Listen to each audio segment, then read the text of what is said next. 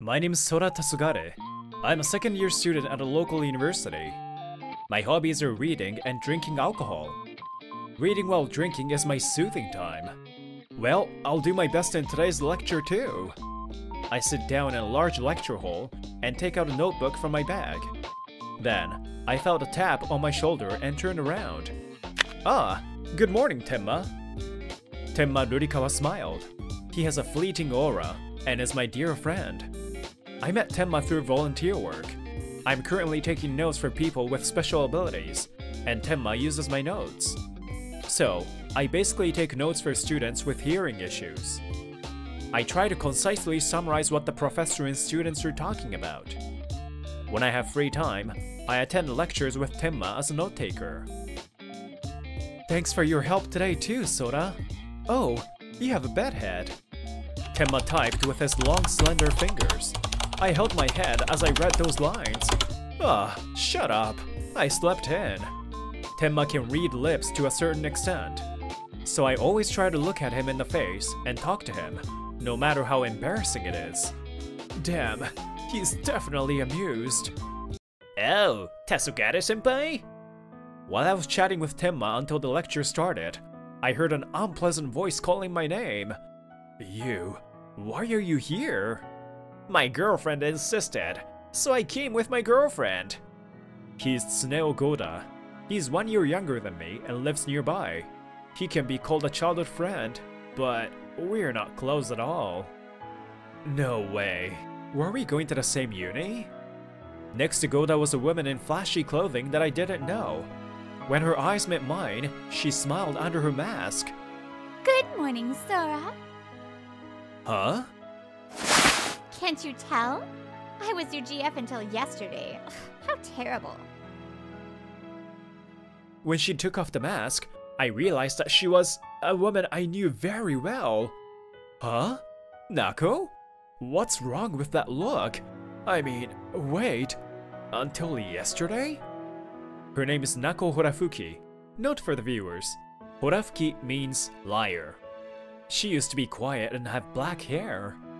She confessed her feelings to me shortly after we entered uni. I opened my heart to her right away, as we had a common hobby of reading. However, I hate to say this, but I could tell she didn't really like books.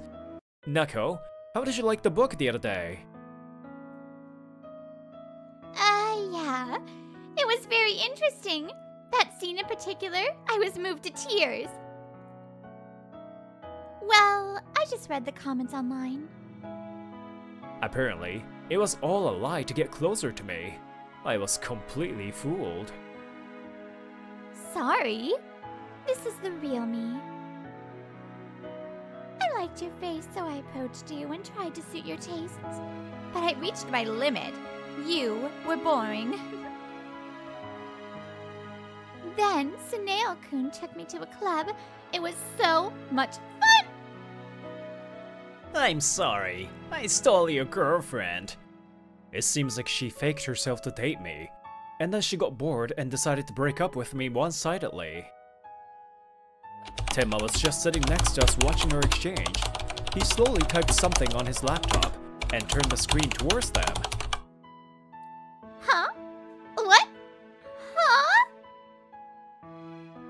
Nako showed her anger, so I panicked and looked into the screen. Sora, you have terrible taste in women. He's given them body blows in writing. What is this guy? I don't want someone who can't hear to tell me that. Huh?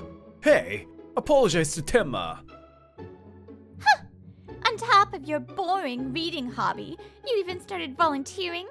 That's seriously lame, you hypocrite. Nako one-sidedly yelled at me and laughed, and Goda chased after her. I tried to chase after them, but Tenma stopped me. I guess I made them angry. You really have a nice personality. I like that though. Tenma confronted Nako with those words in that scene. He probably read most of her interactions. That means Nako's heartless words too. I'm sorry, Tenma. My heart tightened at Tenma's kindness as he pretended to not understand what was going on. Phew, It's calming here after all. After finishing my lectures at dusk, I came to a nostalgic place. When I was little, I used to come here by myself with books. It was my favorite place at the time. It wasn't really about how Nako looked or anything. I thought I liked her for being kind. She listened to me with a smile and said it was fun. It was all just an act. It was a lie. What the heck? It's pretty harsh. I don't want to see reality right now. When I gently closed my eyes, I found myself falling into a dream. Sora, read this book next. The name of the friend I met by chance at this park is you. Even though I didn't fit in at school, I somehow became friends with her. You know, I'm still not good at reading, but Sora, you're good at reading. Read it to me. After saying that, she handed me a sign language book. Even if I can read, that doesn't mean I understand sign language. I was confused. Still, you begged, so I smiled. I felt happy.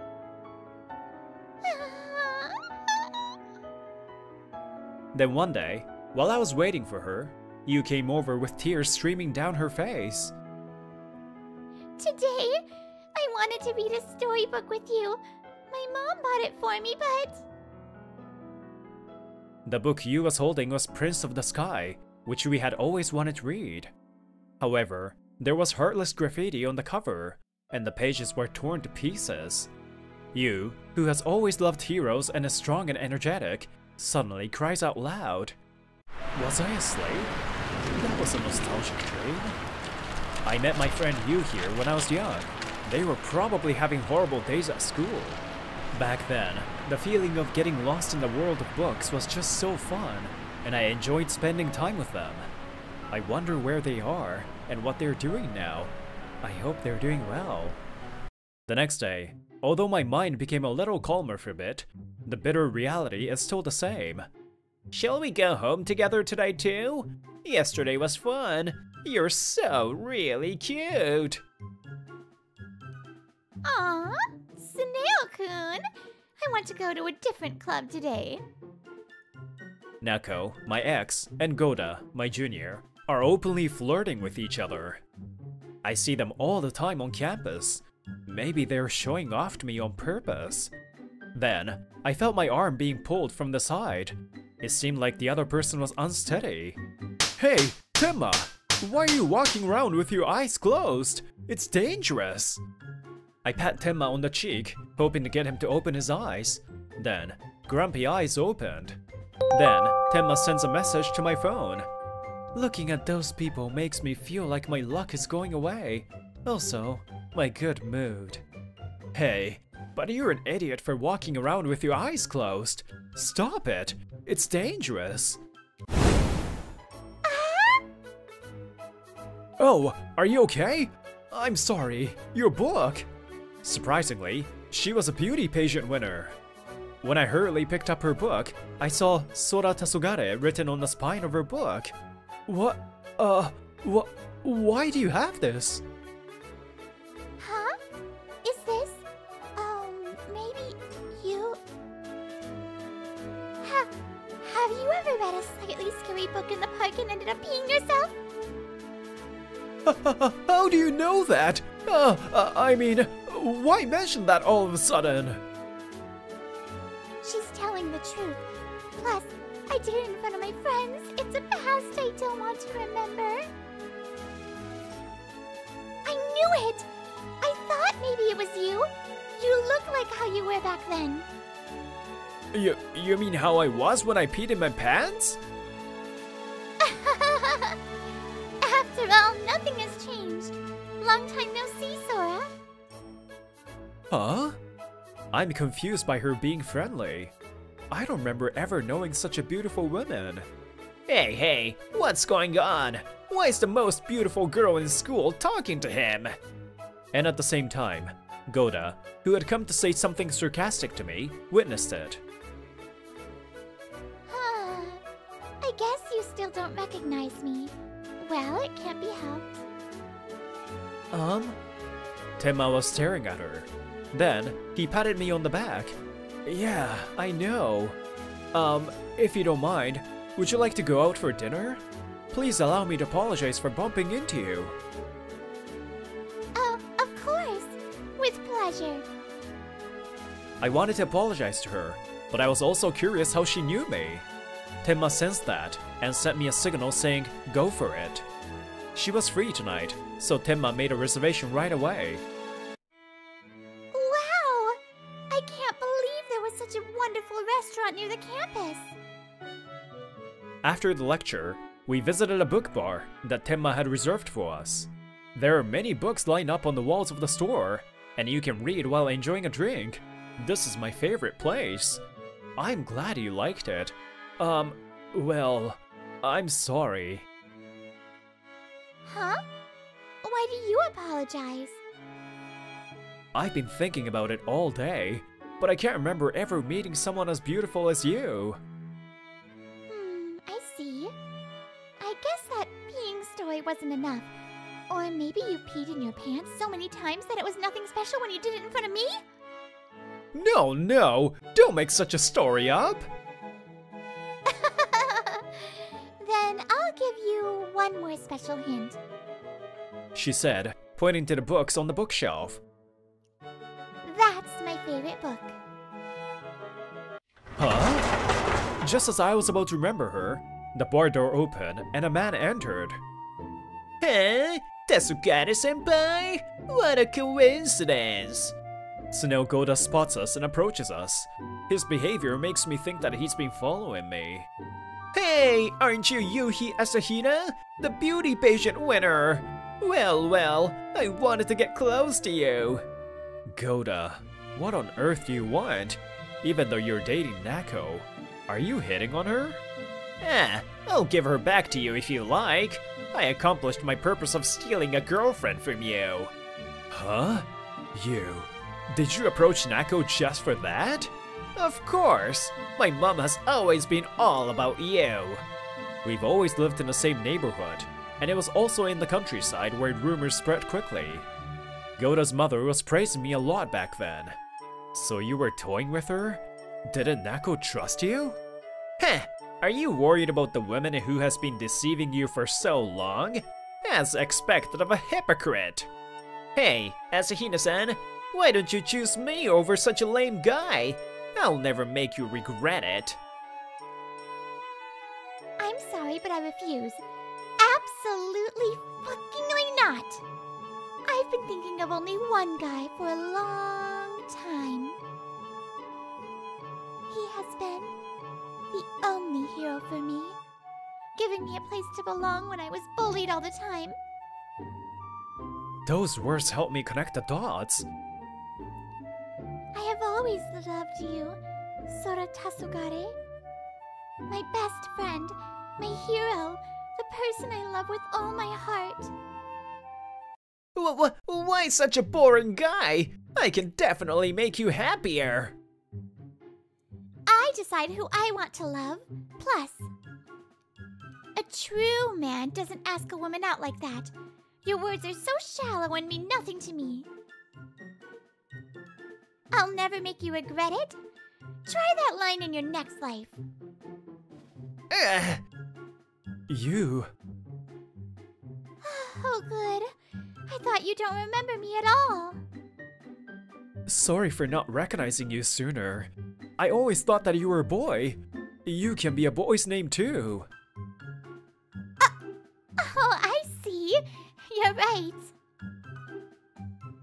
Back then, I admired cool heroes and wore hand-me-downs from my older brother. Of course you didn't know I was a girl, huh? What? Wait, you? Then, Yuhi hugged me tightly. Thanks for remembering me. I've always wanted to meet you again, Sora. Long time no see. Me too. For me too. The time I spent with you is irreplaceable. Damn it! What the heck? Goda glares at me with deep hatred. But just then... Tsuneo-kun! Good, I finally found you. Suddenly, a woman rushed into the bar. You won't answer me at all. I was worried. Why are you here? GPS? I slipped it in your pocket and it turned out to be useful. Huh? Huh? Nako noticed me and opened her eyes wide. When she saw Yuhi in my arms, her expression changed. Huh? Why are you here? Huh? Not only did you take a trophy from me, but also a guy? I thought I'd seen you somewhere before. We were together at a beauty pageant, right? Are you jealous? Shut up! You've only got an okay face, and you are acting like Sora is yours. I'd rather get back together with him than give him to you. Yes, Nako was also one of the participants in the college beauty pageant, and she was defeated by Yuhi. Hey, stop! There's no way I'll get back together with you, and it's none of your business. Even though there are no other customers, I can't cause any more commotion here. When I try to continue speaking... Huh? Why is that guy here? Tenma came out from the back of the bar. Nako's eyes widened when she saw me in his uniform. Well, this is Tenma's bar. Tenma, I'm sorry for causing a commotion. I'll be leaving right away. Tenma stopped me with his hand. Apparently, it's fine because the entire bar is reserved for us tonight. No wonder there's nobody else. No way! Own a bar even though you are deaf? That's impossible. Stop making boring jokes. Hey, I really won't forgive you if you say anything more. Tenma is my best friend. Don't insult him. I haven't introduced myself yet, have I? I'm Tenma Rurikawa, Sora's best friend, and the owner of this bar. As a side job, I'm the son of the Rurikawa conglomerate. Huh? Nako reads Tenma's text and is stunned. I add with a wry smile. How is that your side job? This bar, Tenma's father gave it to him for his birthday. Hey, Sora, I have something to tell you. I have a dream. I still vividly remember the day he told me that. It was after I had taken notes for him several times. I like books and drinking. I want to run a book bar someday. But since I can't hear, I think it might be difficult. My father also says that in a roundabout way. Tenma smiled sadly. I knew from the look on his face that this was definitely a dream that he really wanted to make come true. That's amazing, Tenma! That's the best dream I've ever heard of! Sora? Then I'll help you. If it's the two of us, we can complement each other's weaknesses, right? I like books and drinking too. Let me in. If it's with you, I would love to try it. Sora, thank you. I'm really happy to have met you. That's how we started our journey as student entrepreneurs together. So I work here too, as a co-owner. What? What the heck? You never told me that. The conglomerate story has nothing to do with you. And no matter how many times I invited you here, you wouldn't show up. Well, no wonder, huh? You actually didn't like books at all. It's not like only book lovers come here, but it's probably a boring place for you. Well, that's that. But more than that. Just as I was about to say more, Tenma suddenly walked up to Nako and Goda. Those eyes were sharper than anything I've ever seen. Tenma glared at the two with terrifying expression on his face. An aura that overwhelms others. It may have been something he inherited from his father, who runs a conglomerate. Don't just stand there and apologize to Tenma. I'm so sorry! As they screamed that, Nako and Goda ran out of the bar. Afterwards, Yuhi and I exchanged drinks in the reserved bar. Then, Yuhi handed me a book. Oh, this? It's the book I picked up when I bumped into her, Prince of the Sky. That's the book you gave me. I've always cherished it. It was like my talisman. That day, Yuhi was crying while holding the messed up Prince of the Sky. I wanted to make her smile, so I gave her the same book I had with me. I'm glad I met you in that place that day. I was happy